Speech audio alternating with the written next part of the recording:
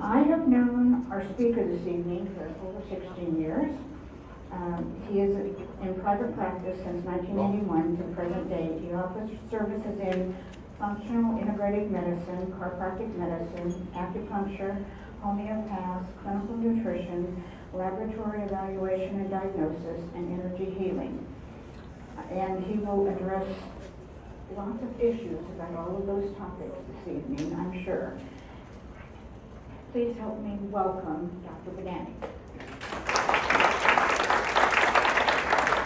Can you hear me? All right. Good evening. It is 6:35. How much time we got, Mary? Midnight? I did get warmed up by about that time. I told Wayne that I may not be home tonight. Okay. Where are we going? I may not be able to get you off the stage. All right. Well, I've had a long day and I've seen a lot of people, so I'm almost talked out, but I think I'll have a little bit of time to talk to y'all. Okay. Well, it's nice to see everybody here. How many here are patients of mine? Or how many people have seen me in the past? How many here have heard me lecture in the past? All right, well, so we got about a 45, 65 group here. Tonight, I guess I'm going to be speaking upon cardiovascular events. I jotted something up on this blackboard here. My website is alternativeholistichealth.com. Telephone number 352-622-1151. You can go on there and knock your socks off. It'll probably take you a day or two to go through all the stuff. But there's a lot of things on there, and I don't have time to really delve into all that. We got too much to talk about tonight as far as cardiovascular health. So what we're going to do is we're going to start and cover as much as we can cover, and I would like to take questions, because questions fit who I am and what I can do, okay? Because anyone can parrot slides and whatever, but the rubber really meets the road when you answer questions. That's the key. And some of the patients here know me very well. We've been patients and a doctor-patient relationship for a long time. So let's get right down to it.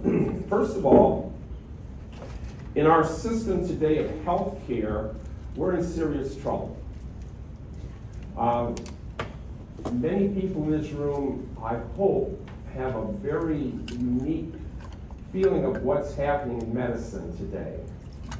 Today, most people think of doctors as they trust them as politicians and lawyers, which isn't saying a whole heck of a lot in our world today, but they dug their own grave, and so now they got to stick in it. Because what has transpired in the last 100 years, from about 1920 to the present, is medicine, traditional medicine, has been taken over by the petrochemical pharmaceutical industry and the insurance industry. Okay? So if you take a look, and I'm just going to spin just off a little bit off key just a little bit. If you take a look at the three largest industries in our country today, number one is insurance, number two is petrochemical, number three is medicine. However, they're all intertwined.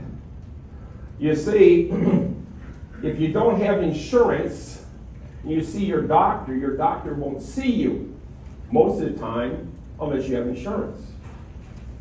And your doctor then goes and submits your prescriptive activities and such to the petrochemical companies for pharmaceutical drugs, which are chemicals and they don't work. Medicine today, traditional medicine, has two functions. That's to block a receptor site on a cell membrane or shut down an enzymatic reaction in a cell or in the liver. In essence, what that means is it blocks symptoms, but it doesn't fix problems and causes.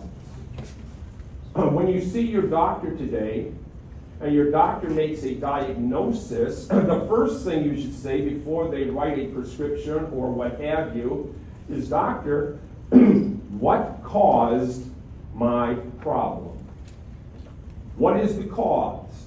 Because if you don't know the cause, how can you treat it effectively?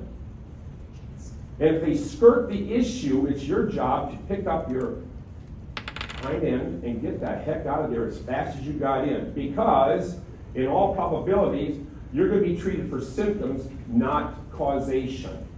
And so what we try to do, and I've been in practice since 1981, so it's 43 years. I've seen over 20,000 patients.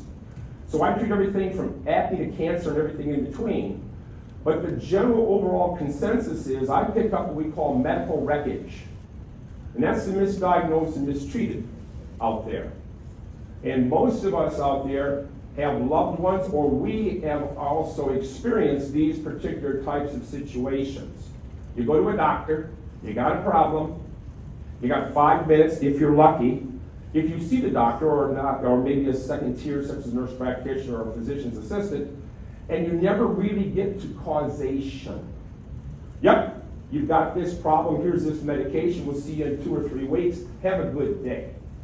You walk out scratching your fanning, you're scratching your head at the same time saying, what was accomplished? What the heck happened? What's going on and what's going to happen here? Not knowing the contraindications and secondary side effects of all the medications that you're currently taking. Because wherever there's an action, there's a reaction. And if you were here in the last seminar, you would know that we went down the rabbit hole, so to speak, all the way down to the basics of life, to the smallest particle of the life force, which is the atom. And of course, with the atom, you have, in the middle of the atom, you have the nucleus, and around the nucleus you have shells where the electrons circulate around the shells. These electrons usually have either a right spin, a clockwise spin, or a left spin, a counterclockwise spin. Anything that you put in your body that's natural in nature, non-man-made, not touched pharmaceutical-wise or what have you, the electrons have a left spin or a counterclockwise spin, which then allows the atom to be active and functional. If you take in something that's man-made, synthetic, or whatever, the electrons have a right spin, okay, or a clockwise spin, which then destroys the atom. There are roughly billions and trillions of atoms to make up a cell. Your body has 100 trillion cells. Each one of those cells has 100,000 enzymatic reactions that occur every moment of the day. So you have 100 trillion cells, which then in time produces tissues, organs, and organ systems. And with those, if you take in anything to disrupt at the lowest level, the atomic level, you then create a monster of effect. And it may take a week, it may take a month, it may take 5 years before it affects organs and organ systems. And then you have symptoms, you go to your doctor, and at that time they're either going to treat organs or organ systems. They're not going to go down the rabbit hole where it all started, and now we got problems. Okay? So I just want to throw that out at you quickly, just before we got started into the meat of the whole conversation, to give you an understanding that the only person who cares about you is you. You are a billable entity to any doctor. Okay? You are a social security number and a billable entity to insurance. They don't give a fat rat's you know what if you don't have insurance and whatever, because they have 10 other people to take your place. So it's behooving to you, and it's your responsibility to ask questions and to be proactive in your health. If you do not, shame on you. Shame on you. Because of the factor, you must be proactive, because I have seen in the last 3 to 5 years an enormous insurgence of sickness and disease. Not only for the 55 and above crowd, like we're just a little over 55 here, most of us, but I'm looking at kids today. Autism, attention deficit disorders, and stuff of this nature, autoimmune diseases, endocrine conditions, pathology, cardiovascular events in kids, which is unheard of when we were kids. And that was a few years ago, okay? So things are changing. And in this room here, I think we pretty much, hopefully, all are on the same page, okay? The rest of them are out there in the hallway doing whatever that big party is out there. But that's the 80%. We call them sheeple, okay? You know, you can't fix stupid, as the old saying goes. However, The sheeple are out there, and let them have fun. You're here to learn. And what I hope by the time you leave here this evening, you're going to learn some very, very valuable information on treating cardiovascular events. And when I talk cardiovascular, I'm talking things like this: hypertension, heart issues, vascular situations such as CVAs or strokes, okay? These are very, very important facts because you see, today in our society, we're waiting for the end result to occur, but you see, if you know how to prevent this, to which you all have a better opportunity than your doctors, into diagnosing and treating this on your own. Okay? You can do it yourself. It's very simple. All you need is the tools and knowledge, because you know knowledge is power. Without knowledge, you're lost. When you go to a traditional office, they don't want to talk to you that much, you know? If they do a lab test and so on and so forth, they'll say, yeah, you're okay, we'll see you in 6 months. I have seen tens of thousands of lab tests that have come to my office, even this past week, where the patients have come in with lab reports with findings that were either H for high or L for low on your levels, and the doctors say, there's nothing wrong with you. I'll see you in 6 months.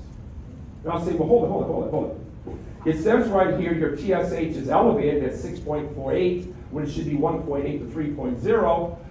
You have hypothyroid disease. Did he tell you have hypothyroid? No. Oh, okay. Well, your calcium level's at 14.2 when it should be no higher than 10.1.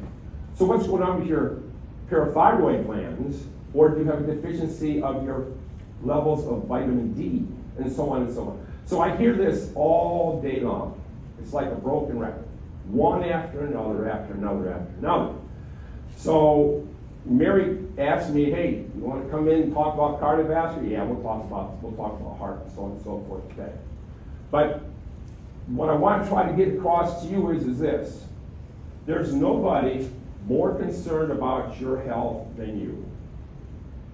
And if you're not proactive, and you don't speak up for yourself, I don't care what the credentials are of a physician. I got more credentials than most physicians in this whole region.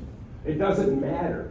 Do not believe anything I say unless I can prove it objectively, because $4 plus an opinion will get you a cup of coffee. I think that's what it costs at Starbucks. I don't drink coffee, so well, I don't know, you tell me.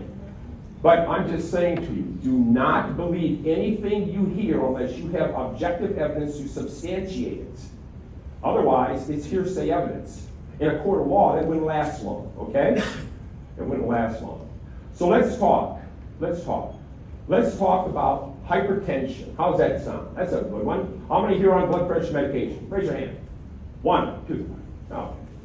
You at least have the guts to put your hands up. Thank God. Take it. So here's the deal. You go to your doctor, and you go in and you get checked, and all of a sudden, your blood pressure is high. Right? Okay, very important. Do you know that the American Heart Association states that you cannot diagnose hypertension unless it's done on 3 different occasions, on 3 different dates? The patient has to be fasting a minimum of 4 hours before their blood pressure can be checked. Why? Because when you eat a meal, 1/3 of your blood is shunted to the splenic plexus, which is the digestive area of your stomach for digestion, and you're running on 2/3 of a tank. Blood pressure is going to automatically go up. You could have white coat syndrome. You know, doctor needs. Or you may have had a bad hair night with your spouse or your significant other, you know. Or you may have driven the car and someone may have cut in front of you and flipped you the bird and God knows whatever else happened. So blood pressure is like the wind. It's always changing. Always changing. You can check it 50 times a day and you get 50 different readings. So when you go to your doctor, How many here get their blood pressure checked with their left arm? How many here with their right arm? Which is the better one, right or left? Right arm. Right arm, never the left. Never the left. Why is that? Because the heart sits in the center of the chest. The aorta comes over. The aortic arch comes out. The first blood vessel is the right brachiocephalic artery. Then you have the right internal carotid, the left internal carotid, and the left subclavian artery. By the time you check the left arm, you've got blood pressure already going to 3 other areas. So is it a true blood pressure? Nope, it's not. So when you go to your doctor, or whomever, your healthcare provider, and they want to check your blood pressure, they say, give me your left arm. No, no, no, no. Let's do the right arm. Let's do the right arm. Because you see, if they know their neuroanatomy, and they know their anatomy of the cardiovascular system, they'll always use the right arm. Number one. Now, when you take blood pressure, you should take it in both arms. Why is that? Anyone have an idea? Why would it be different? Typically, the left arm should be 5 to 10 millimeters less in mercury than the right arm, always, because it's already gone down 3 other areas. However, if the left arm is higher in systolic and diastolic pressure versus the right arm, you have a problem. It's called coarctation of the aorta. It's a congenital anomaly, a birth defect. Now you got problems, okay? So that's important to know. Very important to know. Just some of those simple facts, okay? So never, when you go to a doctor's office or a healthcare provider's office, and you come in, your blood pressure's a little high on that day, and oh, we got to put you on some lisinopril and some all this other stuff, and you'll say, well, can we wait another day? The American Heart Association says you got to take it 3 different days, 3 different times. Oh, and by the way, doc, I wasn't fasting. I had breakfast. Okay? These are simple facts that we were taught in school that just slipped away, gone away. Because you see, the more that can be written on prescriptions, the pharmaceutical companies track these doctors, okay? I used to work in that same situation just a little bit. I've had my experiences, and the first thing I said, you know, your sales of statin drugs, doc, were a little low this month. Or blood pressure medication was a little low this month, doc. What's going on? You know, doc, remember that car we gave you a 3-year lease on 2 years ago? And all this other stuff. Yeah, so you see there's a lot of politicking going on. Keep that in mind. Medicine starts with M, and M starts for money. Money, okay? Now, I have nothing against traditional allopathic and osteopathic medicine. We need them. But they only handle about 10 to 15% of all that ails us. You know what it's good for? Acute or subacute injuries, such as, if I get into a car wreck, and I'm hemorrhaging, and I have a major trauma, I want to get my butt to a hospital. Okay? If I have a stroke or a heart attack, hospital. That's acute or subacute. However, the other 85 to 90%, the chronic conditions such as cancers, autoimmune conditions, endocrine conditions, musculoskeletal problems, neurodegenerative problems of the brain, and so on and so forth, they don't have a clue. They can't diagnose it, and they can't treat it. Now, who would you rather go to? Somebody that can do 90% or 10%? That's the key. You have to keep that in mind, okay? You'll say, but Doc, my insurance will pay for it. My Medicare will pay for it. My supplementals will pay for it. My Army medication, what is it? What's that stuff? The Veterans Administration, so on and so on. They'll pay for it. Yep, they'll pay for it because they're in bed with the petrochemical pharmaceutical companies. I just asked one question to patients. How much is your life worth to you? How much is it worth? If each one of you had this room full of $100 bills right now, packed, and you owned it all, and you had terminal disease, how much would that money be worth if you couldn't fix it? You couldn't address it. You couldn't cure it. You're worthless. Can't take it with you. Afterwards, just the kids are going to fight over it anyhow. You're going to have all kinds of squabbles, all that kind of stuff. And thank God you're dead, because God knows what happens afterwards with that. And there's horror stories then. You probably all know about those kind of things. So that gives you just a little bit of insight. So when it comes to hypertension, be very careful. Now, when it comes to high blood pressure or hypertension, they'll give you medication. They'll give you medication to lower the amount of fluid in your system, okay? And they'll give you medication to slow down the strength of the pumping of your heart. All right? So, beta blockers, calcium channel blockers, and the medications that lower your dehydrants, that dehydrate your blood and so on and so forth, are the mainstays. But see, that's treating symptoms. What's causing the hypertension? That's the million-dollar question, right? Because you see, the medication you're taking has secondary side effects. Now, if you take medications, make sure you go to Barnes & Noble or whatever and buy a book called Physician's Desk Reference, a PDR. Look up the medication before you fill the script. And look under the part called contraindications. Contraindications, that's the side effects. And see what happens. See what happens. Sometimes the contraindications are the same things you're having that you're treating. All right? The same things that you're treating are the contraindications. So make sure you understand that if you're going to take a medication, you need to know why you have what you have, and you want to know the cause. Okay? Now, with hypertension, left unattended can cause stress on the arteries. Okay? This increased stress of the arteries will then cause the artery, the internal layer called the intima, to start to have stress applied to it, which with that hypertension, then you have certain forms of white blood cells called macrophages that go in and they produce what we call mast cells, and it starts the cardiovascular event. However, you can prevent that from occurring. How many here have had stents? Stents. Bypass. Any bypassers? No? Okay. So when you're dealing with the blood vessel, it's a very important thing to keep in mind. This blood vessel is nothing but a tube with layers. Okay, there's actually 3 layers. All right? It's this outer layer here that gets weakened.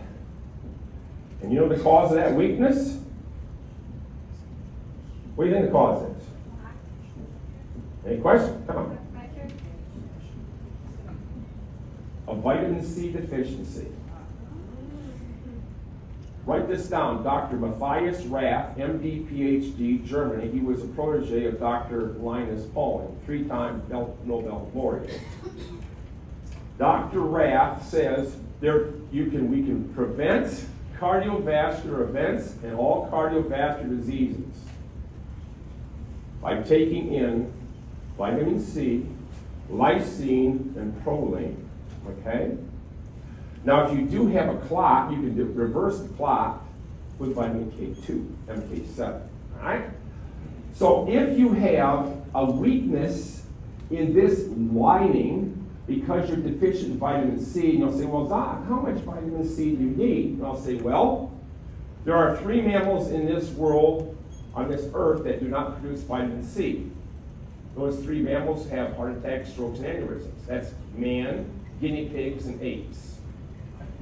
All the rest of the mammals produce vitamin C. They don't have heart attacks, strokes, and aneurysms. Okay? So how much? 1 gram per 10 pounds of body weight.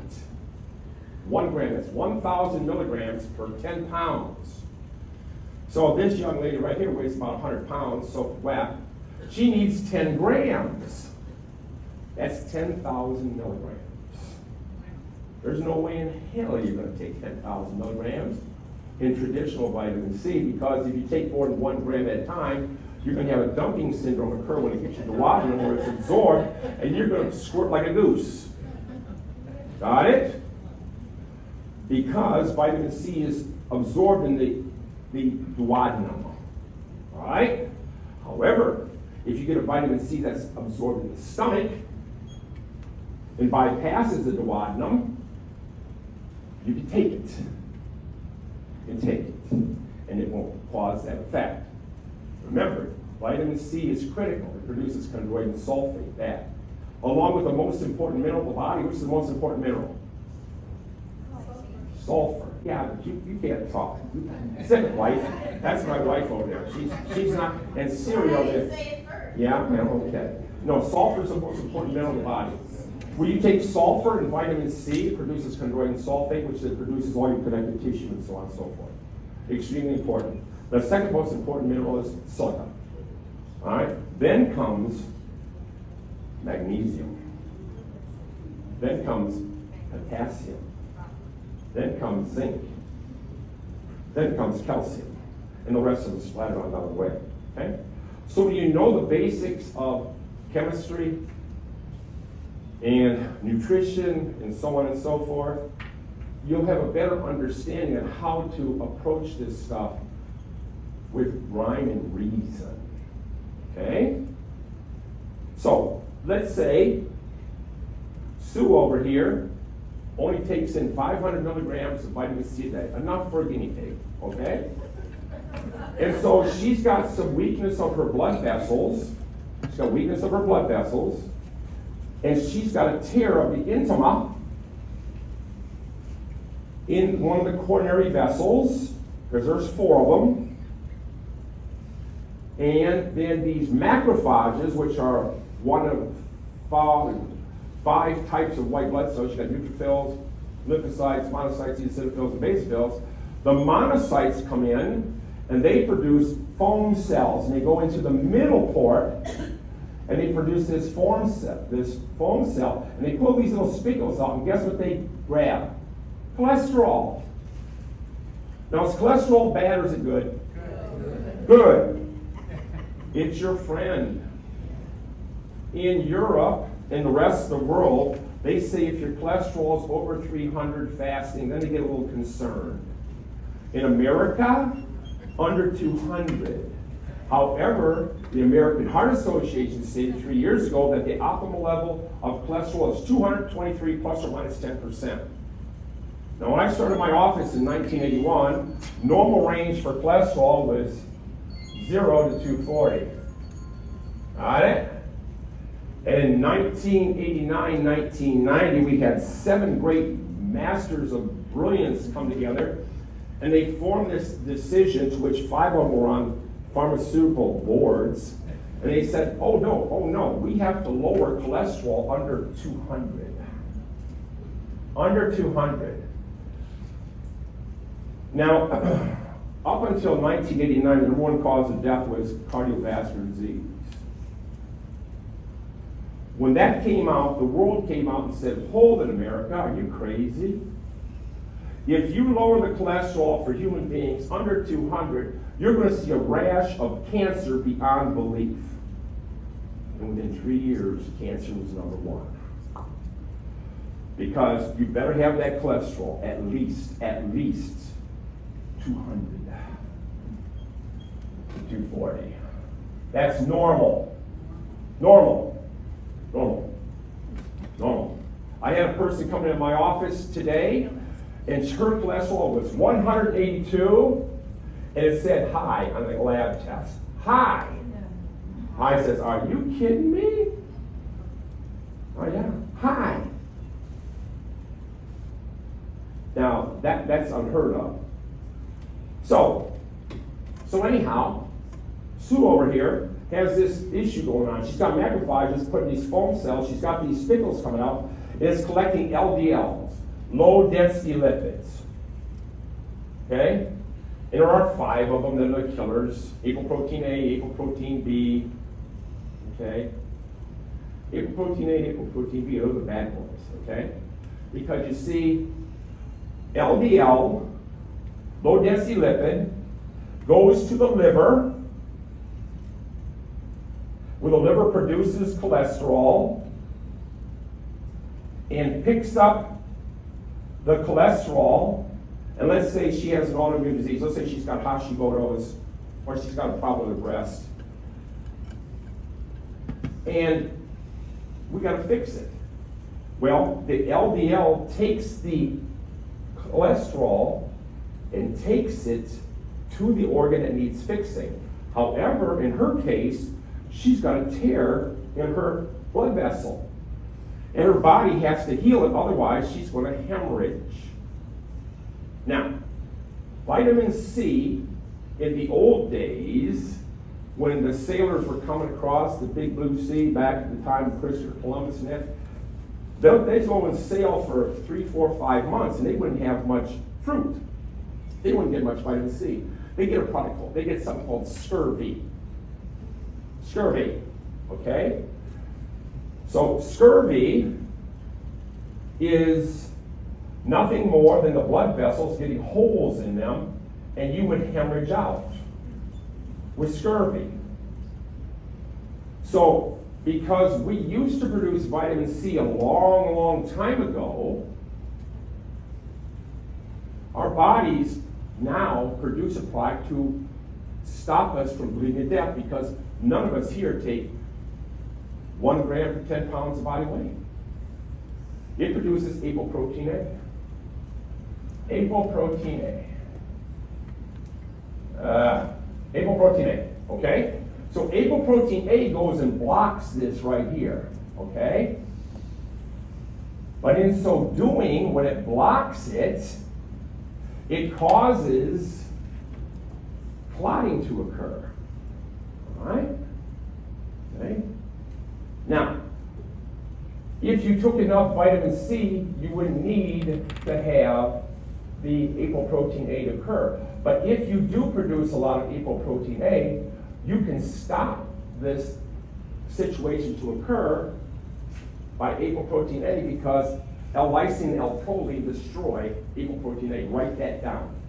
Everybody should be taking L-proline and L-lysine every day to stop apoprotein A from healing the tears in our blood vessels due to a deficiency of vitamin C, which we classified as scurvy. Very, very important. Huh? What, in reverse? L-lysine and L-proline, 2 amino acids, act as agents that line the arterial wall of the artery to not allow the tearing to occur from apoprotein A. All right? You want to take that. That's critically important. All right? Along with the vitamin C. Okay? It's very simple. If, God forbid, you do have these mast cells and these LDLs with all the cholesterols coming here, and now you got a soft plaque. It's like mushy. And then in time, you have in your body, you have bacteria that float around that feed on this, that make it a hard plaque, and now you got a problem. You got a problem. Vitamin K2 destroys plaques. Holy smokes. Did I just kick the cardiovascular people in the butt? Vitamin K2. It destroys it. Why? I've seen it happen. It's proven. No doubt. Vitamin K2. There's MK7 or MK4. Make sure it's MK7. It's got a 72-hour half-life. MK4 has a 24-hour half-life. If you're going to take vitamin K2, make sure it's MK7. However, remember, vitamin D3, a hormone, and vitamin K2 are antagonistic to each other. If you take vitamin D3 and not K2, you're just committing suicide. Because if you destroy the K2, 2 things occur. K2 keeps the calcium in bones, so you become osteopenic and osteoporotic, and then that calcium from the deficiency of vitamin K2 goes from the bone into the connective tissue, causing blood clots to occur. Vitamin K2. Right? Now, when you take K2, the new information coming, I've got to take K1 with it and K3 with it also. So I got a guy that's a supercharged super guy who is a smart son of a gun. He lives in UP of Michigan, and he's sending me some special vitamin K2 with K1, K2, and K6. And I think there's another one also there, but the guy's done his research, done over 30,000 hours of research. Because when he was 52 years old, he went for a coronary CT scan. You know what those are? How many here has had a scan where they go into the groin or into the hand and go on up? The classic scan, okay, you know? You know how many people die at a table having that done? Okay? I've had 10 die in my career that went in for just a plain old scan to see whether or not they had coronary blockage. The problem is that when you have a catheterization, the old traditional catheterization, the dye can then go across the blood-brain barrier and start causing problems. About 30%. You start developing brain issues and so on and so forth thereafter. Do not get a scan of that nature. Now you can go get an ultra-fast CT scan with a 64-slice CT scanner. It's called a coronary angiographic scan. They have them. You know what the cost is out of your pocket? $400. $400. And you can do and check your 4 coronary vessels just like having a catheterization with no secondary side effects. None. None. Okay? And if you've got any issues, you can do with or without contrast. Now, you've got to have good, strong kidneys when you get contrast because the kidney's got to flush out the medium, the barium, and so on and so forth. So, like I say, very, very important things here that you have to realize that if you don't understand basics, because, see, knowledge is power. I never see any of you guys in this audience. It doesn't really matter to me. I'm busy telling us minutes now. I want to make sure that you learn one thing. If I can save one life in this room, it's worth it. This whole time that I'm donating tonight for you is worth it. One life, okay?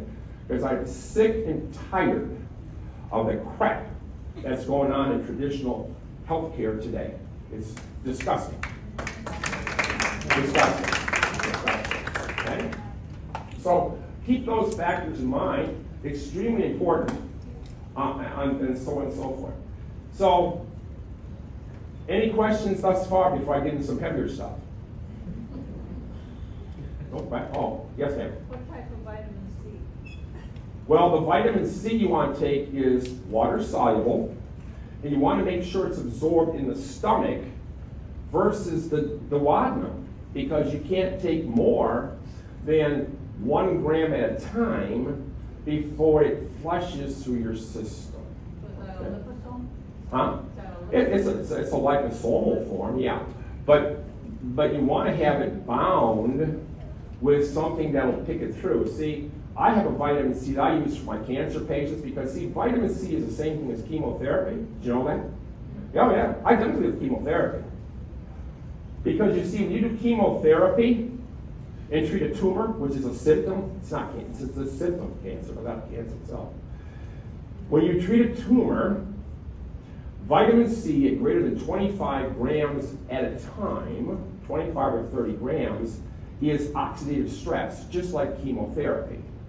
The only difference is chemotherapy has an indefinite half-life, and it keeps on going and going and destroying you.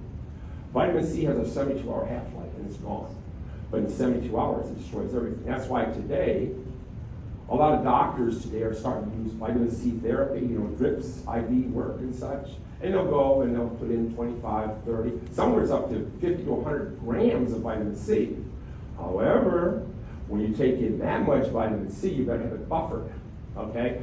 Otherwise, it will sclerose your vessels when you put that needle in there, and your vessels will become hard like rope. And then pretty soon they can't even stick a needle in there and draw blood anymore. Okay? So vitamin C is critically important, but it's got to be done the right way. Yes, sir. I'm taking over the counter 3,000 milligrams a day. Am I basically wasting my time? Wasting your time. That's What kind of vitamin C? Over the Yeah. counter. Well, you're better off than the majority in this room. I don't know how many here are taking more. How many here take more than 5 grams of vitamin C a day? More than 5 grams. Great. 10 grams. Woo, Mary, you're a winner. You get gold star. Yeah, it's important. Yeah, something is better than nothing, okay? It's better than nothing. There are some people, and remember, what destroys vitamin C? Alcohol, caffeine, okay? Sugar, all the good things, okay? So you don't even want to get me involved in that kind of stuff, because everyone knows me and coffee don't get along, along with tea. And you know what's worse than that? That's worse than coffee or tea? Caffeine? Chocolate. 22 times stronger per milligram. 22 times higher per milligram in caffeine than coffee or tea. Chocolate. I don't care if it's dark chocolate from cacao from Ecuador. I still take it. No chocolate, no coffee, no tea. Woo! That really strikes you, huh? Especially the ladies. What's worse yet is alcohol. I got an article. You know who Joe Mercola is? Anybody hear of Joe Mercola? I don't know of Joe Mercola. He wrote an article the other day on the ill effects of alcohol. There is no good amount of alcohol, no matter what is good for you. That destroys not only the water-soluble substances, but the fats too. And speaking of destroying fats, fat runs the body, sugar destroys the body. Sugar makes you fat. Fat destroys your sugar, makes you skinny. That's backwards, which we all been told all of our lives. So let's talk about what destroys our fats. How many here are on statin drugs? Statin drugs. Lipitor, Zocor, all the cores. Yeah. All the drugs, all the statins. Wonderful. Wonderful. Because we got to lower your cholesterol. Right. Yeah. Well, a statin drug stops the production of cholesterol in the liver. Okay? Your brain is 1/3 cholesterol. Vitamin D is made out of cholesterol. Did you know that? Here you go. You have a breakdown of cholesterol called 7-dehydrocholesterase.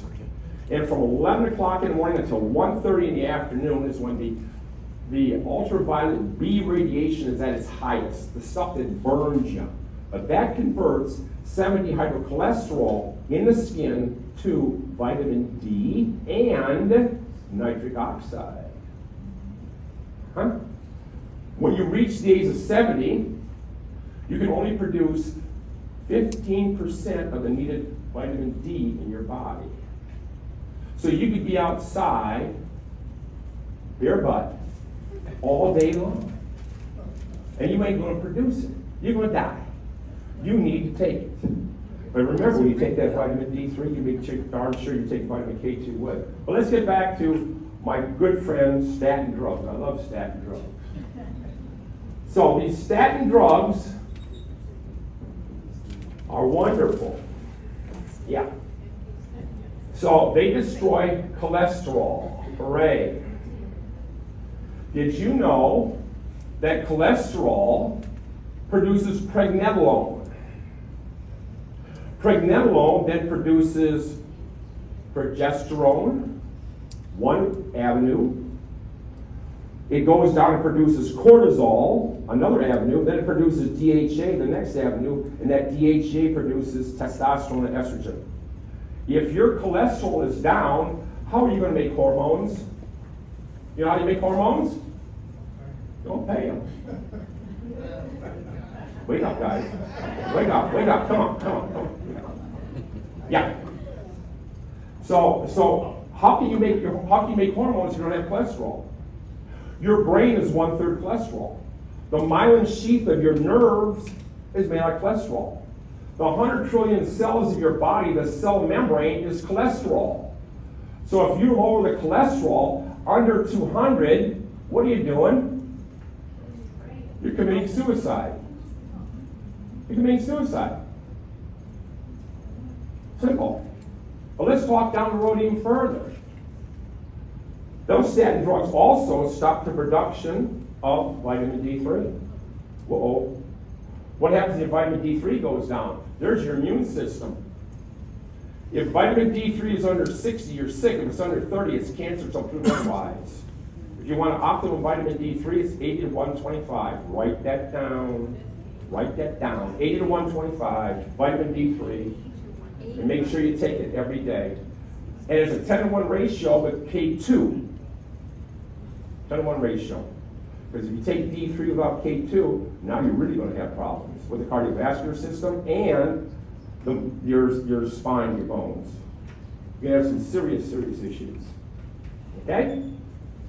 Very, very important stuff.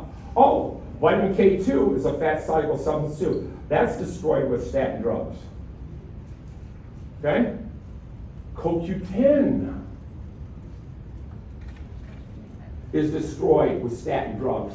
Anybody here ever take statin drugs? They notice that they can't take it because their legs are stiff, tight, and they can't move, and they're wobbling around, they're painful, and all this. They say, Doc, I can't take this because my joints are killing me, and my muscles are killing me. CoQ10 is destroyed. Okay? Vitamin A is destroyed. Vitamin E, cardiovascular system, is destroyed.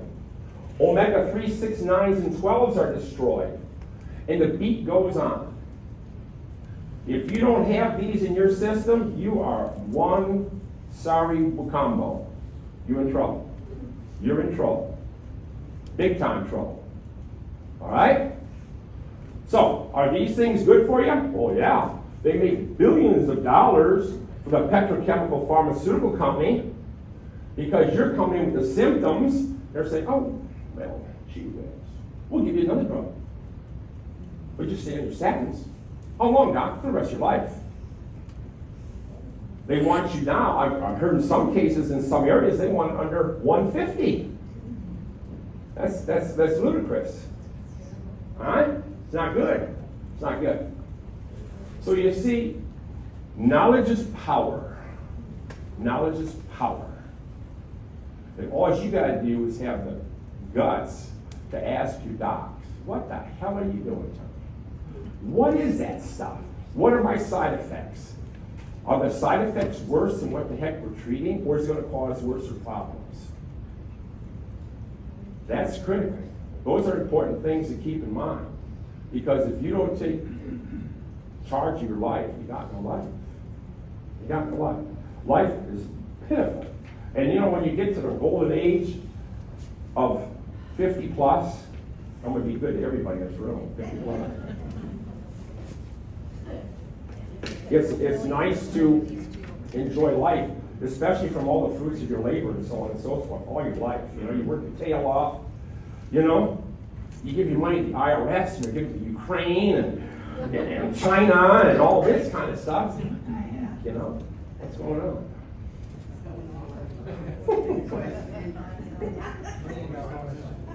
Yeah. Any questions on statins or anything of that nature? Yes, ma'am. Red yeast rice is good. It's good. But why would you want to lower your cholesterol? Why? Pardon me? Who told you? Oh, really? When women have cholesterol over 250, the first thing that you look at is the thyroid.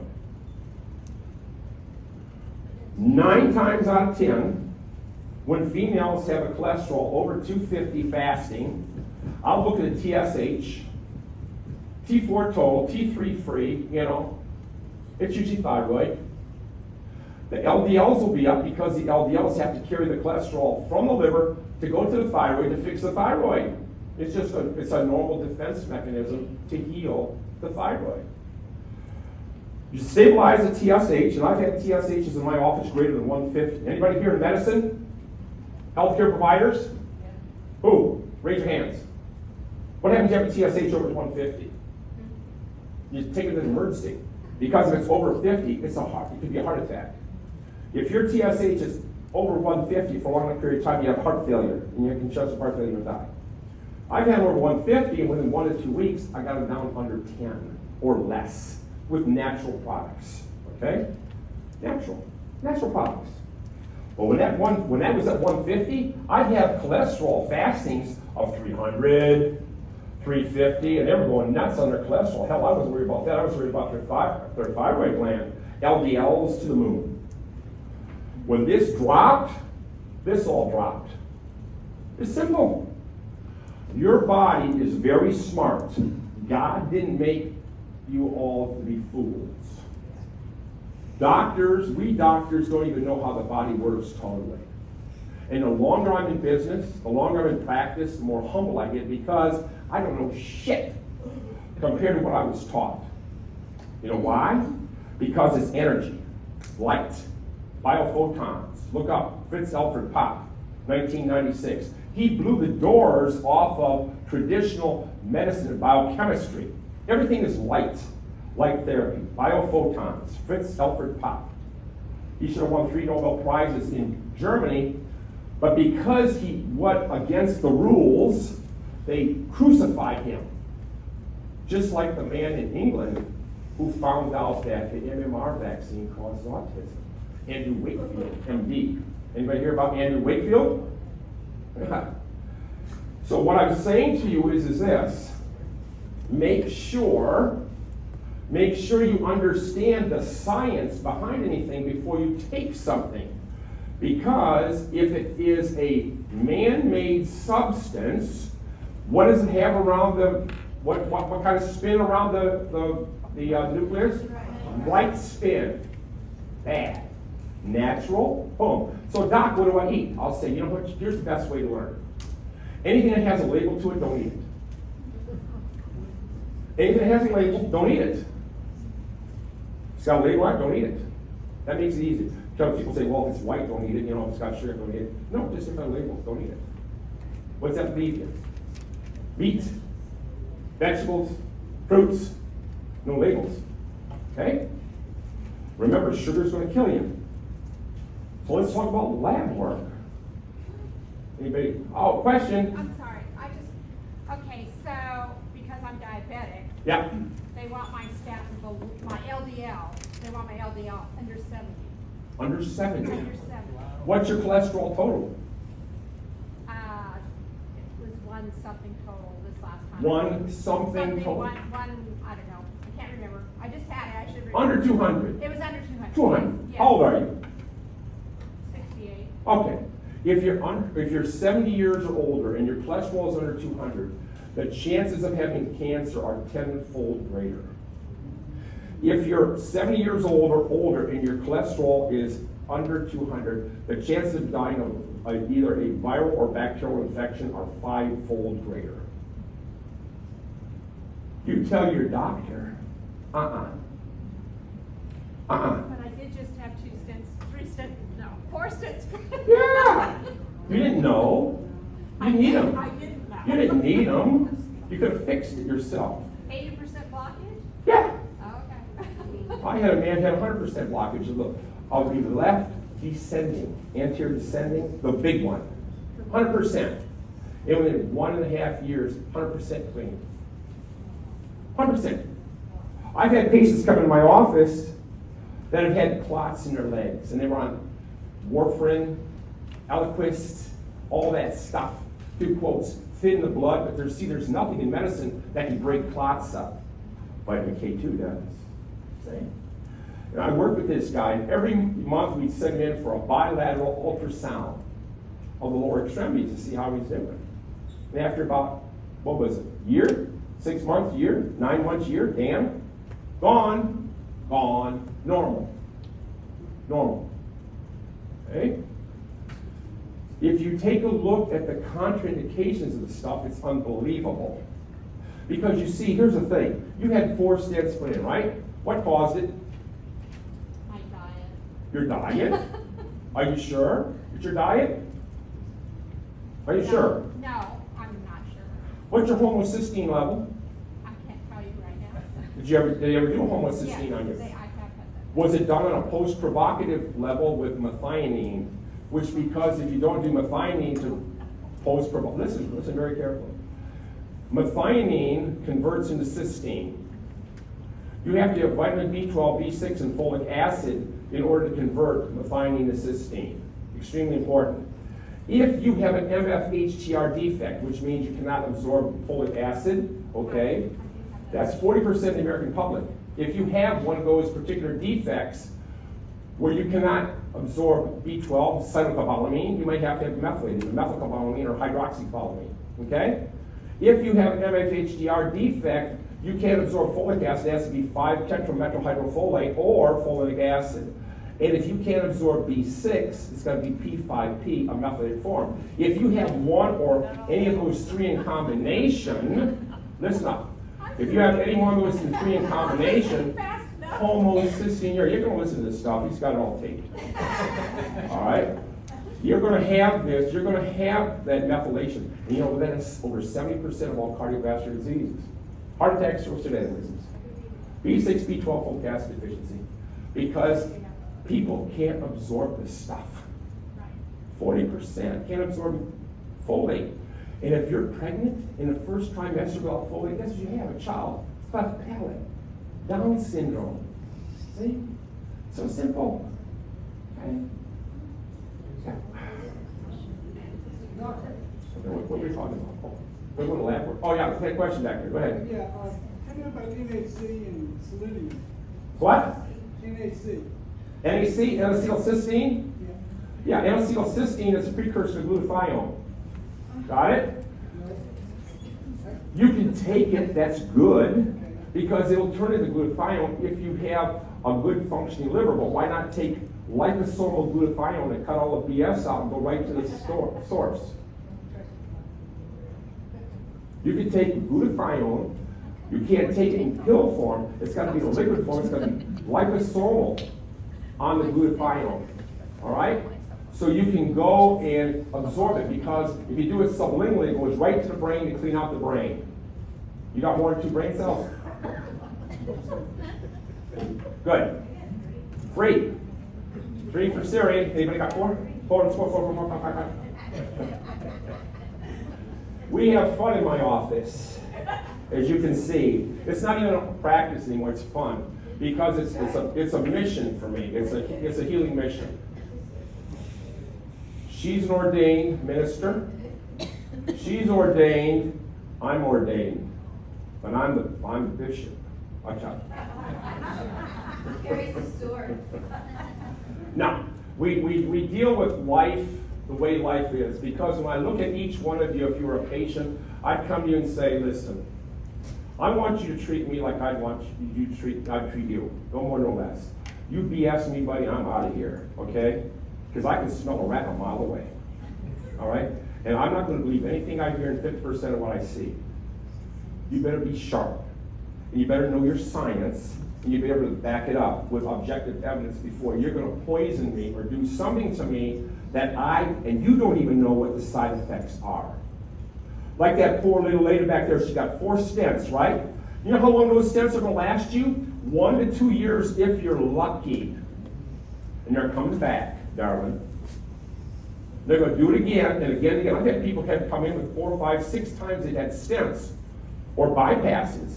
The first time they go for the saphenous veins. Then they got to go up to the lungs after that, if they can do it a second time. But the 3rd time, you're done. You're done for a bypass. Okay? So I'm just saying to you, wake up. Wake up. Take responsibility. Because after tonight, don't ever say that you never were told. Because you've been put on notice by me. That's it. So let's talk about lab tests. Woo, lab tests, lab tests. Anybody here work in a lab? Anybody here know about laboratory work? Uh-oh. Okay, so we do a hell of a lot of lab work in our office. We do probably more lab work than anybody around through Quest. And then we do the functional lab works because we want to know exactly what's going on. I don't want to guess. I don't guess. Because if I guess, I gotta live with that. I don't want to see you sick. And so I got a conscience. And so when we do lab work, it's important, like if you're dealing with cardiovascular, every year you should have a test done.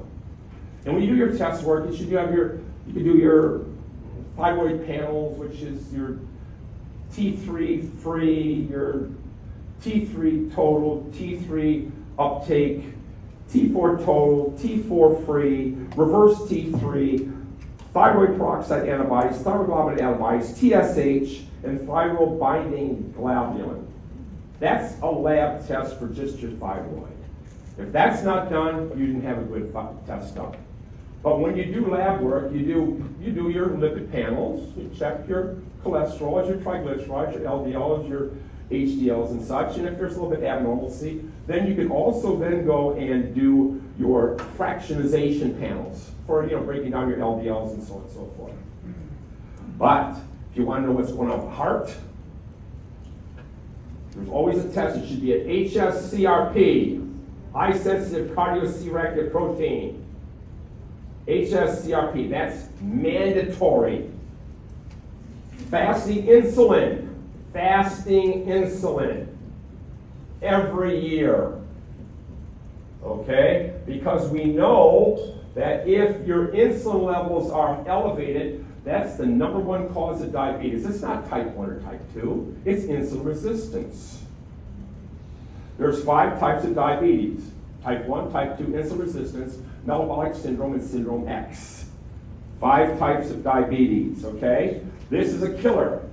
If all doctors did these 2 tests, okay, along with a CPK, that's called a creatine kinophosphate test, an LDH or LD is called lactate dehydrogenase test, okay, you would prevent 50 to 75% of heart disease in this country today, because you can pick it up in advance.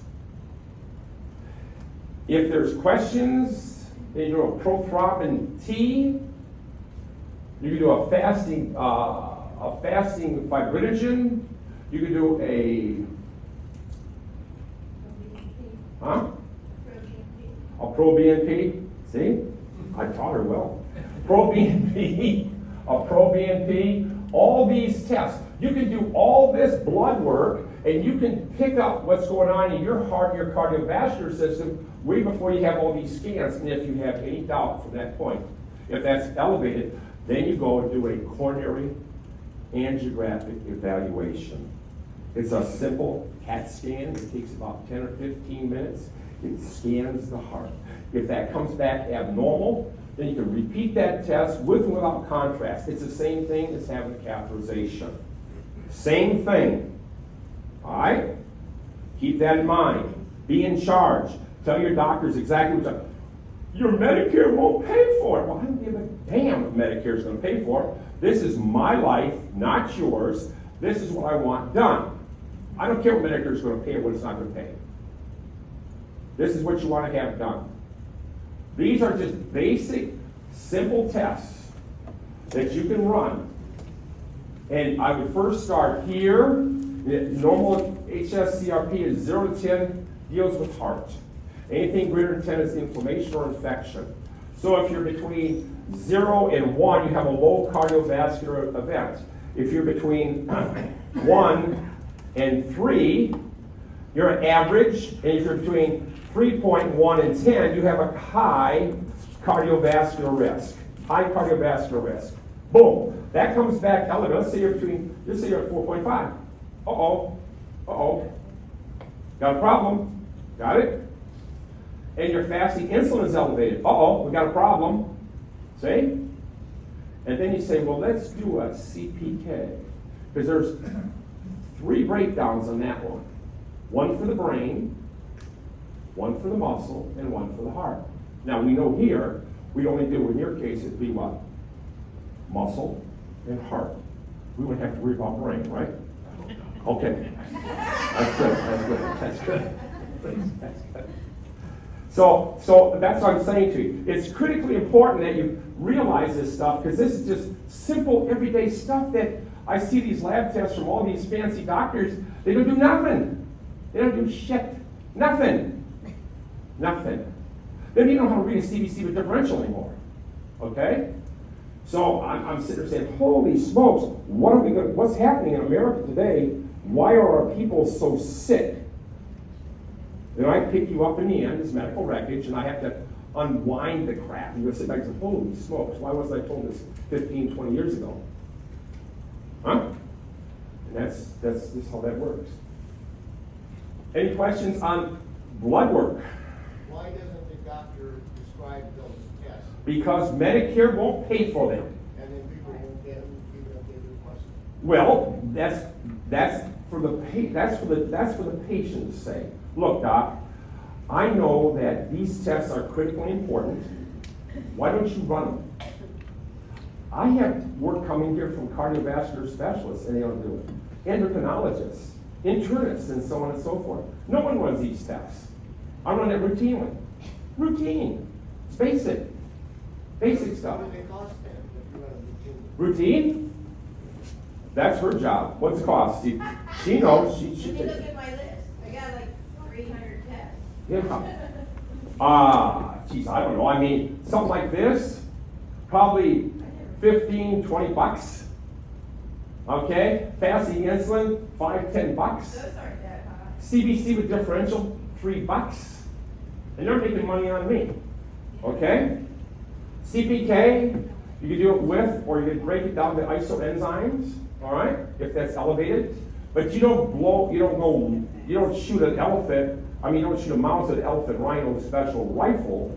You start with the basics. If things come back abnormal, then you clue in. It's like shooting a shotgun. When you shoot a shotgun, you got a spray going out, right?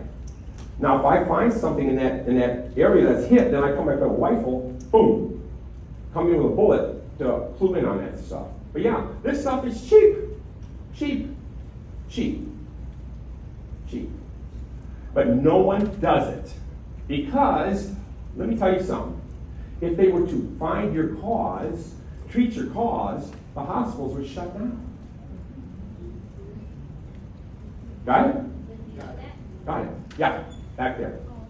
Why do doctors tell people they're pre-diabetic?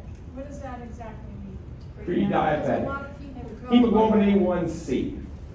Okay, you got sugar. You got fasting glucose, which changes all the time. Then you got hemoglobin A1C, which checks your blood sugar for the life of a red blood cell, which is 120 days. Okay? Normally, hemoglobin A1C is under 5.7. So let's say you're between 5.7 and 6.5. After 6.5, that's diabetes. So if you're in that gray zone between 5.7 and 6.5, you're pre-diabetes. If they do a hemoglobin A1C. Well, when people hear that, then they say, I'm not diabetic.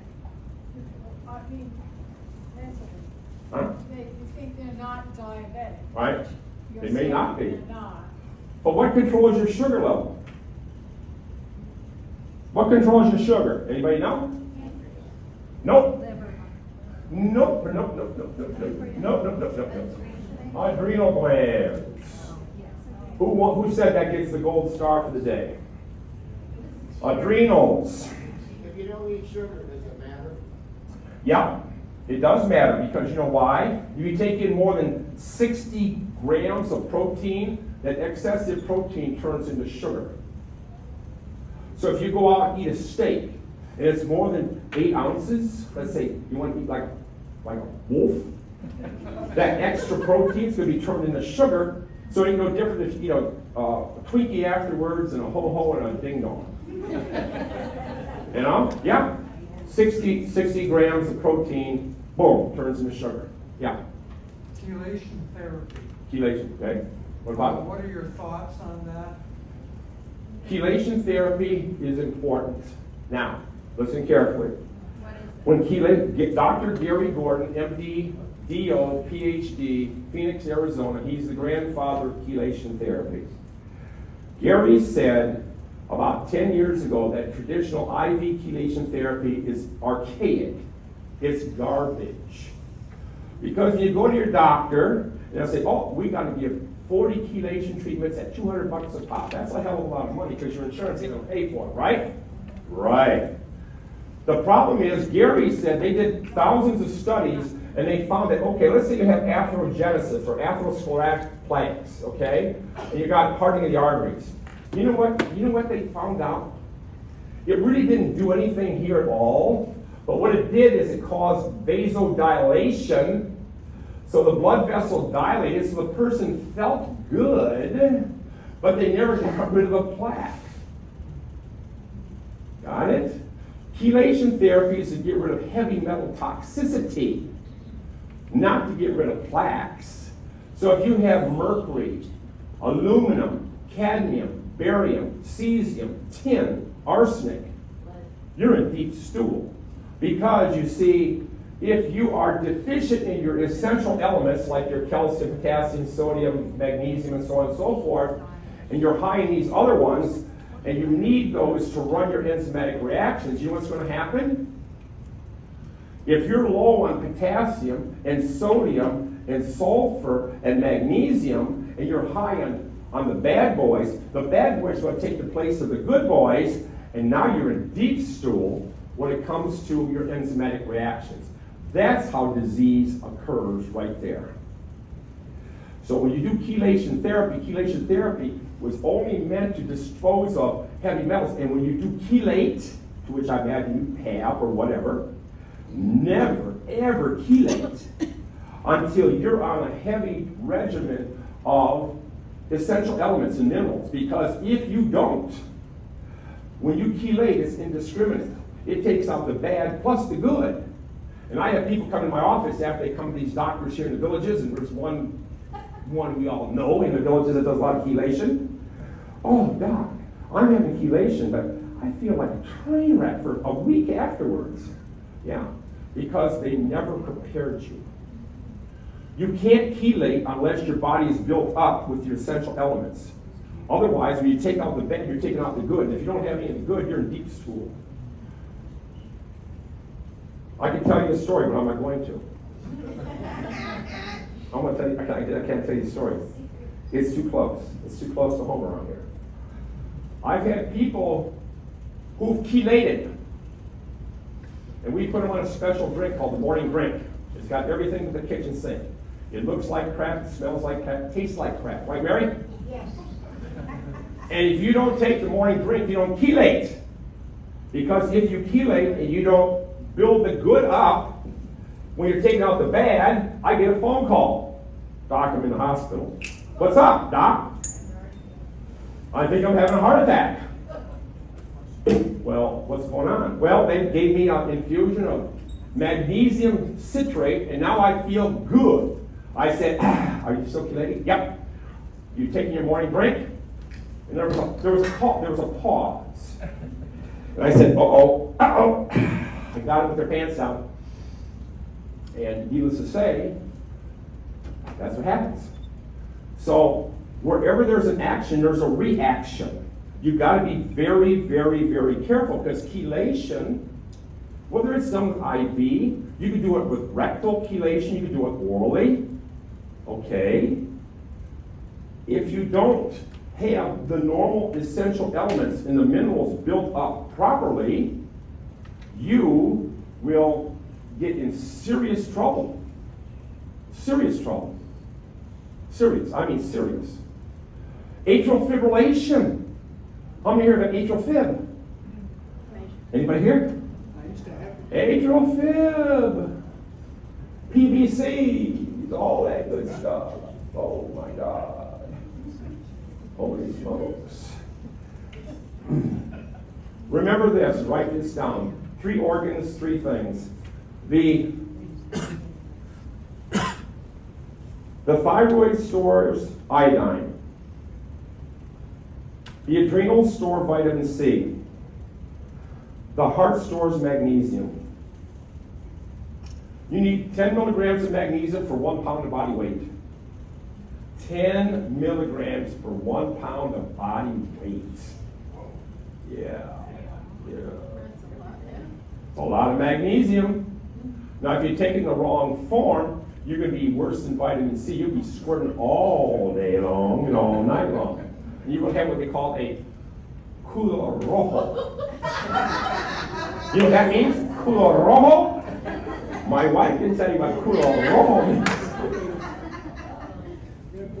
Culo rojo.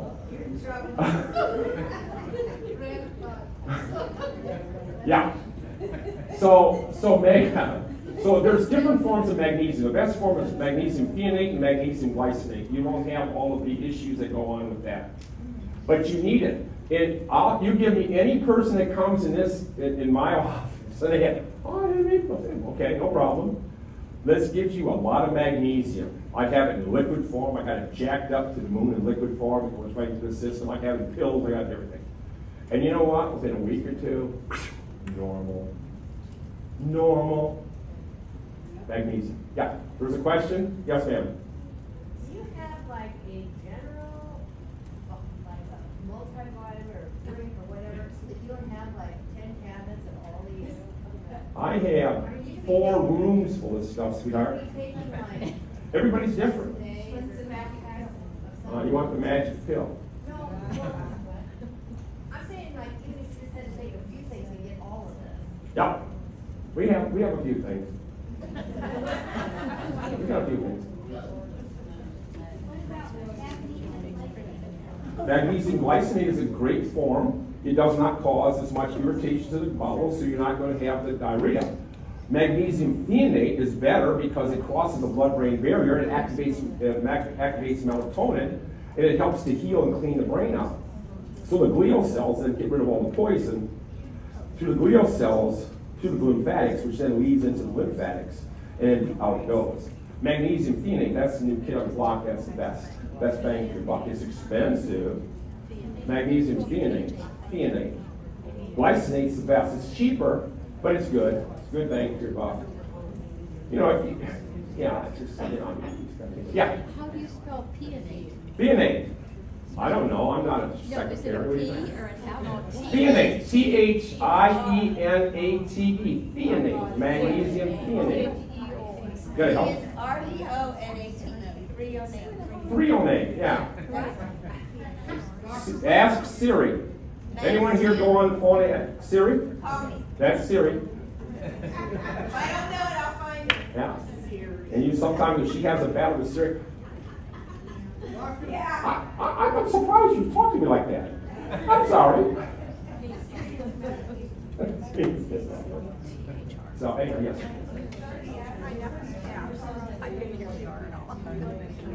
Yeah. Yeah. Yeah. Why?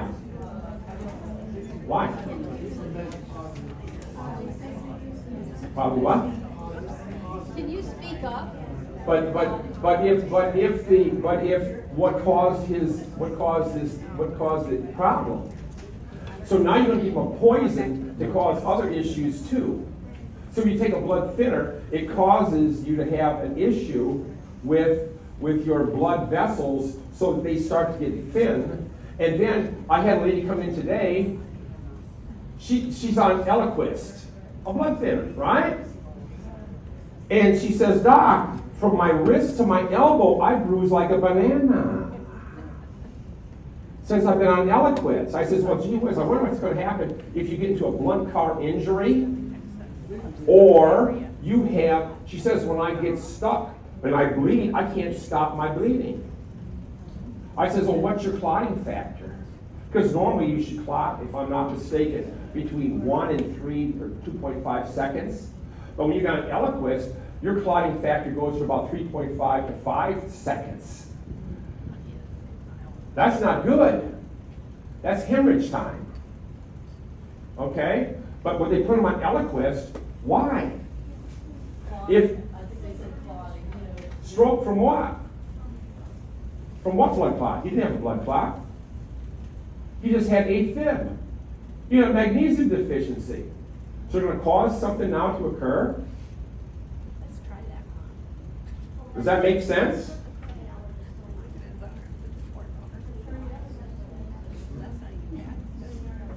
Can't fix stupid, so it's like, oh, huh?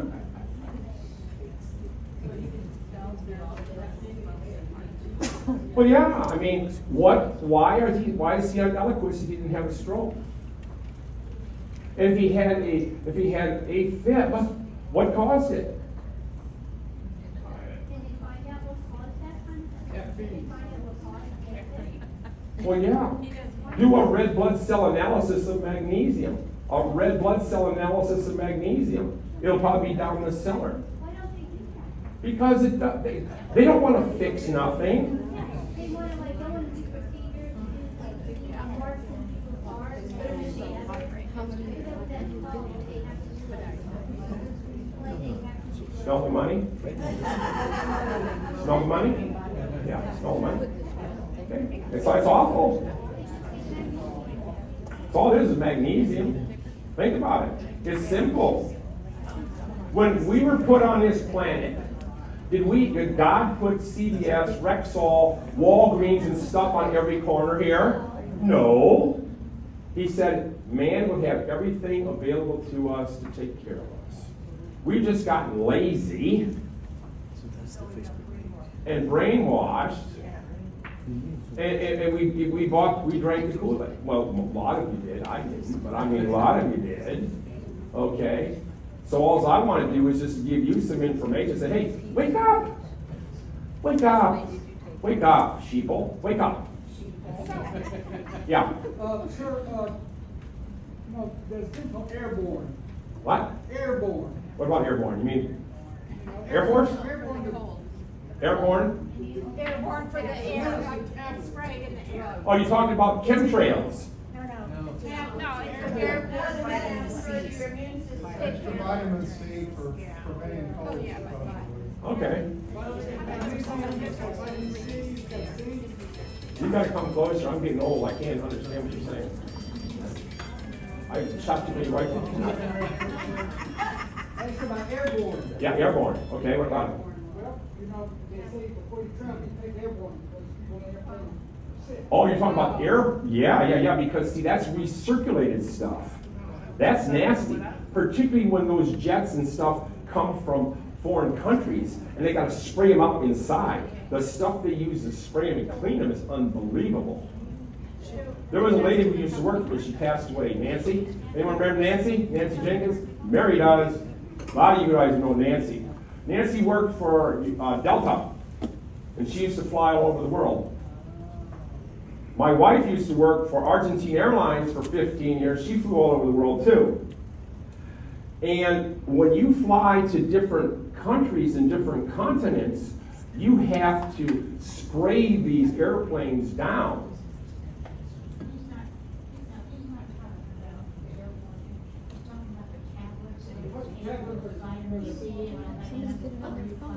Oh, I never heard of it. Yeah, oh, okay. Well, that's good. It's like Alka-Seltzer? Oh, super. Oh, shit. We're going to have a beer after this, you know. I lost this guy. Okay, yeah, well, yeah, if it's got vitamin C in it, it's good. I don't know, you know. How much vitamin C? It's supposed to be a lot. Okay, good. Vitamin C is vitamin C. I mean, you know. Okay. If it's good, yeah, I mean, if it's a form of vitamin C, it's a form of vitamin C, you know. Whether you take it in a liquid form, a liposomal form, a tablet form, or whatever. Yeah. Oh, a gummy bear. Oh, you should have said that. Okay. Like an Alka-Seltzer. Yeah. Okay, well, that's good. Yeah. Wonderful. Ooh. Yeah. Airborne. Super.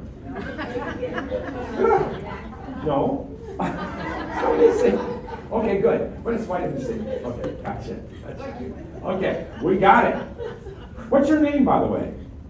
Jack London. Jack London. You're like Mr. The guy who's the famous guy, the writer. You're not the London from X. He died in 1912. Well, you could be his son. Okay. All right. Okay, but anyhow, yeah, vitamin C, You're fast. yeah, I don't care. That's fine. Thank you. I have the $40,000 question. 40,000? Yeah. Who's got 50?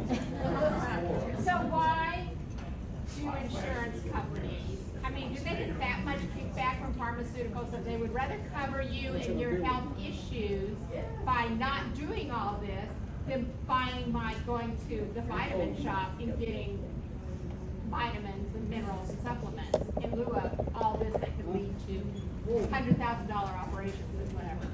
You mean what I do versus you go to a vitamin store? No, why don't insurance cover these things? Like the stuff I take, they don't cover. The insurance won't cover.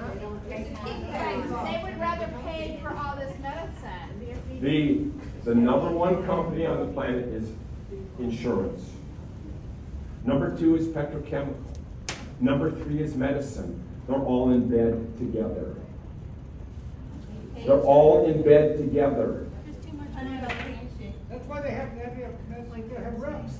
Huh? They have reps, they go out there and push the drugs in. I've seen them. They look great.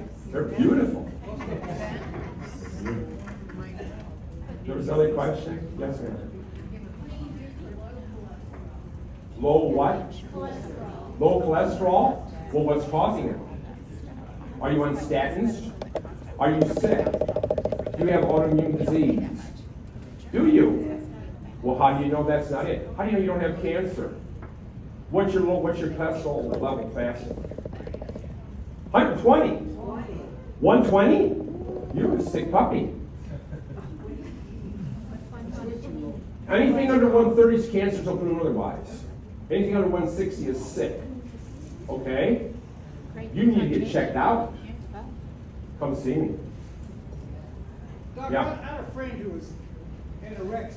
And she was, her cholesterol's way over. Was it a woman? A woman. Ah, what the heck? There's always women that are anorexic, ain't it? They want to look good. They want to shake in the shower and get wet. Her Huh? total cholesterol is like 350. Her cholesterol was 350? What was her thyroid function? I don't know, but I mean, she's still living. She's still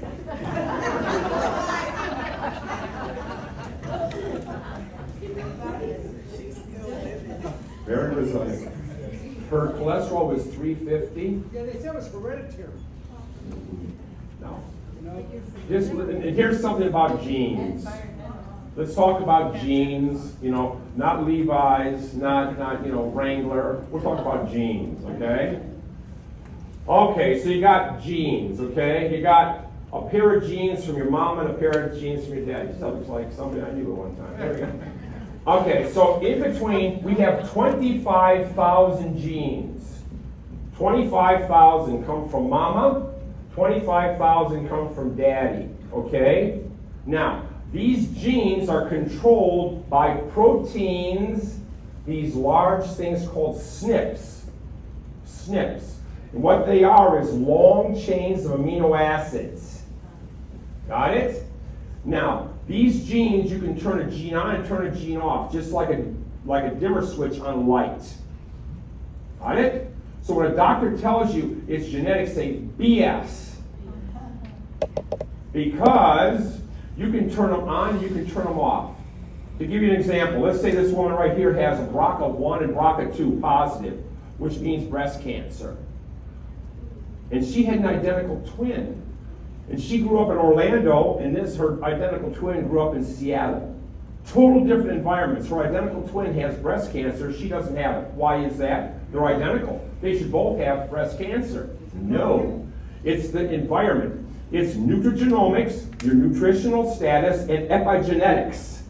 Epigenetics, meaning EMF exposure, glyphosate, and so on and so forth, outside sources, and so on and so forth. Because when you change these SNPs, and remember, these are nothing more but long chains of amino acids. Amino acids, and there's 24 amino acids that make up your protein group. 24. If one or more of these amino acids goes out of key, it fires these genes off, and now you've got a problem. You've got a problem. But if you take proper nutrition, you'll never fire these genes off. I don't care what the heck you got as far as if you're homozygous or heterozygous, meaning a 50-50 chance or 100% chance of having a disease, it's not going to matter because these genes will never fire off if you know how to handle it and you can control it. So genetics is BS. BS. You know what that stands for? Bovine feces. You know what else that stands for? Bovine feces. Another question. Oh, yes, ma'am. My ferrets will never go above a 4. Number 4? You got a leak. You got a leak. And I have celiac. Yeah. But you got a leak. Either you have an issue with your GI tract. I've had every test. Oh, yeah? You didn't have the right test. Well. You didn't have the right test, okay? Because you see, ferritin is 99% of your iron level. Iron body capacity and the percent of saturation is only 1% of your total iron. It's the ferritin that counts. When your ferritin's at 4, you can't store it. What's your hemoglobin level? 13. And it's under normal. Okay, it should be between 14 and 16 on hemoglobin. What's your red blood cell count? Okay. Usually when ferritin's low, you got a leak. What happens if you have H. pylori? Yeah, how was it tested? Well, that's wrong. It's an infallible test. Garbage, beep, you lose. Okay? All right? It's the wrong test. It's no good. It's invalid. It's invalid, okay? Huh? You do a fecal sample, you check it. You check for H. pylori with DNA. Check it the right way. Yeah. You got a leak. You gotta come see me. Yeah. Eating plans. Eating plants? Plans. APLANS. Ketogenic. Yeah. Intermittent fasting. Super. I think it's great. You should eat one or 2 meals a week, a day. A day. A day. A day. I had to clear that now. Yeah. And fats burn fat. Sugars make fat. It takes more energy to burn fat than you get in the end result. So a ketogenic Mediterranean diet, meat, vegetables, okay, fine. Coconut oil is good. It's trans fatty acid. You know, it's like a triglyceride. It feeds the brain. You know, if you've got brain problems and so on and so forth. Yeah, it's excellent. Intermittent fasting. Most people should only eat 1 meal a day. 1 meal a day, 2 meals max. Except if you have hypoglycemic like these 2 girls over here. They got to eat like damn all day long. You got to feed the world. I think they got parasites. Great. Okay. Yes, sir. One word on placebo. Placebo. Describe what it really means to us. Placebo. Yeah. Placebo. Well, placebo is a person buying something that's really not true. You know, in the old days, yeah, in the old days, when people were, quotes, maybe hypochondriac, they would give people things like sugar pills. But when they got the medication and they walked out with a pill in their hand, it made a heck of a difference. The mind can control the body. You can die by thinking you want to die. If you think you're sick, you will be sick. The power of the mind is unbelievable. We don't even have a clue what this thing can do up here. We only use about 5 to 10% if we're lucky. But you're dead on. And remember, the body works on energy. It's light. Biochemistry, back before 1996, said that all actions or reactions were boom, boom, boom, boom, boom, all this biochemical, right? But if you ate something, and by the time that came to your toe, you'd be dead. The biochemical reaction. But if it comes in the form of light, in the form of biophotons, light travels at 186,000 miles per second. 186,000 miles per second. So we could do applied kinesiology, and I could put something in your mouth and check you, and you can tell me whether or not you need it or you don't need it. That quick. Nothing.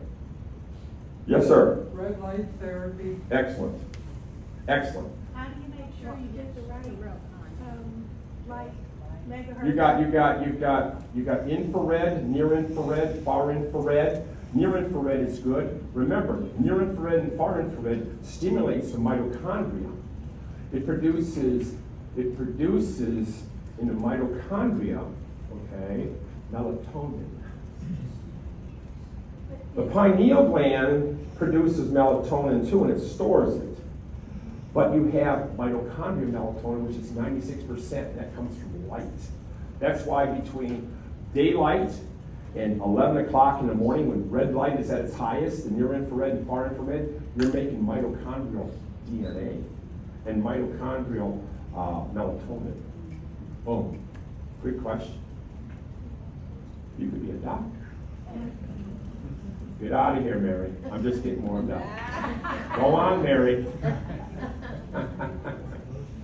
Okay, any other questions? Oh my God. Okay, bye, Mary. Okay. How about EFT? Say what? EFT, emotional freedom. Yeah, it's good. Just tap. Yeah, it's good. Anything you do. Positive mental thoughts. Look, if I say a bad word to this man, I've just ruined and changed his DNA in his body. Okay? Dr. Emoto, look up the water and see what happens when you say good things to water and you freeze it and you look underneath an electron microscope and what it looks like versus saying bad things and stuff. Yeah. Anything is important. Yeah. Does everybody benefit from taking these diagnostic tests, or is it just people who think they have issues? Anybody. I do it all the time on myself. I want to live to be healthy and young. I got a beautiful wife to take care of. Huh? You find issues even though you feel fine? Nobody's health. Nobody's 100%. Nobody's health. Yeah, trust me. Nobody's, not in this environment, not in this world. But you know what? Everybody has a different tolerance. You know, everyone's a different tolerance. I could punch you in the eye, it wouldn't even faze you. I could hit him in the eye and he'd cry like a baby. Everyone's got different tolerances, okay? Tolerance. So, a lot of people have cancer, they don't even know they have cancer until it's stage 4 and it's too late. Other people have things and they know it and then they find out. But yeah, everyone has, we all have our burdens. Yeah, nobody's perfect. Do you have a holistic cure for ED? ED? Pray. Or that's all memories anyhow. ED.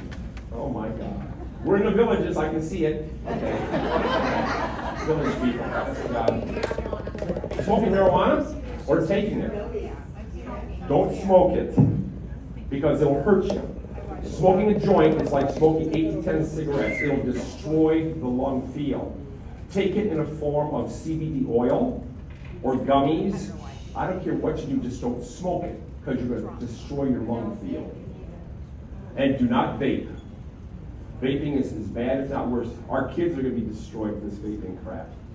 What about putting the marijuana in food? Marijuana in food? Like, I've heard of they make brownies and put it in it. Well, if you want to get high, I mean, what the hell? I mean, it depends on how you want to feel. Yeah, I mean, you know, let me tell you something. CBD, you have receptor sites in your brain. CBD receptor sites, okay? There are 18 to 20 different types of CBD oils. And these 18 to 20 different types of CBD oils all have different functions of the brain. There are people that take CBD, like Rick Simpson oil. You ever heard of Rick Simpson oil? Cures cancer, okay? All kinds of different things. So that's why everywhere you look, where there was a gas station, a bank or whatever, it's now a head shop. Everyone's selling CBD. Because it's phenomenal, it's good stuff. I think it's going overboard, but I mean, you know, what the heck, you know? If there's a buck to be made, Americans are going to make it one way or another. Question? I just want to know what you're doing to combat EMF. EMF? Personally? Yeah. I don't have a cell phone with me, and I get crucified because of that. When I go to sleep at night, I turn off my Wi-Fi, I unplug it, okay? I never have my cell phone on my body because when that fires off, I'm just getting radiated all the heck, all right? Never put it to your head because it's like putting your head in a microwave oven. Always keep at least 3 foot away. And when I talk on that damn thing, my hand starts to get hot and I just drop it. Because I'm extremely sensitive to EMF exposure. And it's killing people because it opens up the calcium channels of the brain, and now we're having all kinds of brain dysfunction, manias, and so on and so forth. EMF is going to kill America. No. Cancer. We have a cell tower right here. It's got 30 plates on it. We live right behind here. Yeah. And how you feel? We need to move. We're gonna move. I'm Yeah. sensitive like you. It's Exactly. the new I can't handle it. Yeah. I can't either. It's right there, right It's- here, it's- right it's where we're all awful. sitting. Yeah, on the back. Okay, using airplane mode, does that help when your No. cell phone's on? Well, I mean, it does, but don't put this damn thing on you. Don't ever have a cell phone on you, ever. Women put it up here, they wonder why they get breast cancer. Men put it in their pants, they wonder why they get testicular cancer. And they put it in their fanny right there, and they get prostate. I mean, Jesus, you know? We all grew up and we didn't have any of this crap. We didn't have computers. We didn't have cell phones. We didn't have all this stuff. What's the matter with us all? And look at our kids and our grandkids. Jesus. God help them. They're all going to die early. Can I tell you? Hi, Mary. Hurry up. Come on. That guy in the back. He's my friend, Mr. Boy. Yeah. Well, Mark, my dad was a dermatologist. Uh-oh. And this is way back, he died in 1999. Yeah. And he had good practice for over 50 years. There was a study way back about chocolate. You know, when the kids ate chocolate, they were giving acne.